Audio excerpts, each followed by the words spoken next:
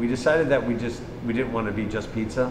At some point in the process, we decided that we were going to offer a great bagel and a great cup of coffee for the customers, for people in Wicker Park, for our neighborhood. So what we did was, you know, we started researching again and learning about bagel making, and we wanted to create the best bagel we could.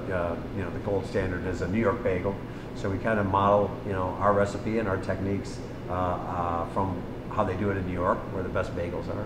So we're offering a phenomenal bagel in the morning, and we've also partnered with a local coffee roaster by the name of Sparrow. That's a craft artisan roaster, and we offer their coffee as well. So that's something that we also offer here, starting at 8 a.m. on Saturdays and Sundays. We're serving our bagels and coffee, and in addition to that, we also offer phenomenal pastries and croissants and breakfast sandwiches as well. So that's another part of the business that we want to see grow. We're real excited about, and everyone should come in and try one of our morning bagels.